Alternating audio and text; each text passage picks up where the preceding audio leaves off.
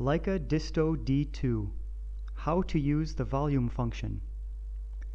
We have here a very simple rectangular room and want to measure the volume with the help of the new Disto D2. First, switch on the Disto with the On Dist button. Press Func twice to get into the volume function. The volume icon prompts you to measure the first length of the room. Go into a corner and measure the first wall. Aim at the target, press the On Dist button, and get the first length.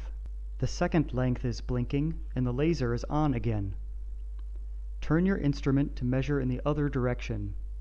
Aim, shoot, and get the result in the second line. In the main line, you will see the total area. The height is blinking on the icon. Measure the height by putting the Disto on the floor and press the On Dist button. The volume is calculated automatically and displayed in the main line.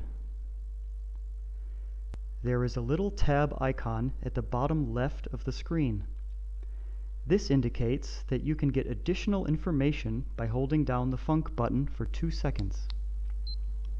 The first result provides the total perimeter measurement of the room.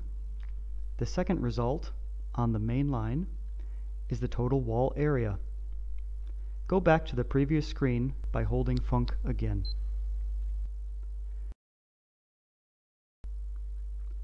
See you in the next How to D2 video.